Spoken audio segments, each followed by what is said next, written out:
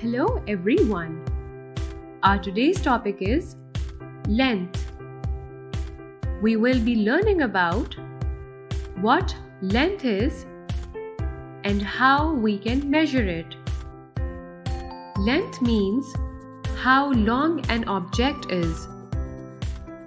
For instance, length of the pencil you write with, the length of your classroom door, the length of the writing board, etc. It also means distance, that is how far a place is from another place. For instance, distance of the school from your home, distance of school playground from your classroom, distance between cities and countries, etc. How to measure length?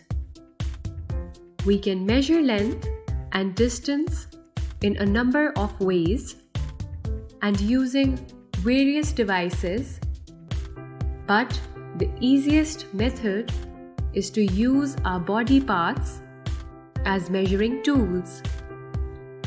There are 3 such methods for measuring length, which are known as hand span, foot span, and cubit.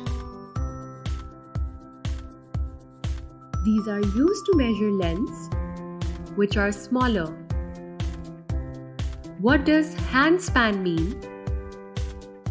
When you keep your hand flat with fingers and thumb stretched out like this, the length from the tip of your thumb to the tip of your little finger in a straight line is known as hand span. Let's measure the length of this shirt using hand span. 1, 2, 3, 4, 5.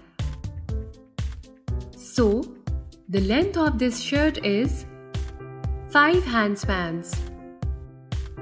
Now let's move on to foot span. The distance between the tip of the big toe to the heel of your foot is known as a foot span. How long do you think the floor of your classroom is? Let's measure it using foot span. 1, 2, 3, 4, 5, 6, 7, 8, 9,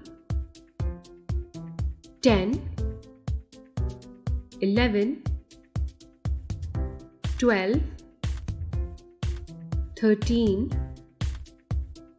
14, 15, 16, 17, 18, 19, 20. So, the length of the classroom floor is 20 foot spans. Let's find out what cubit is. The length between your elbow to the tip of your fingers is known as a cubit. Let's see how to use cubit by measuring the length of the writing board in your class. 1, 2, 3, 4, 5, 6. So, the writing board is 6 cubits long. Using these 3 body parts, you can measure a lot of things around you, such as your bed, table, chair, bicycle, toys, clothes, etc. So, go measure and have fun. We hope now you have learned about length. If some concepts are not clear, then replay the video again and again. Still, if you have some questions, then ask your teacher.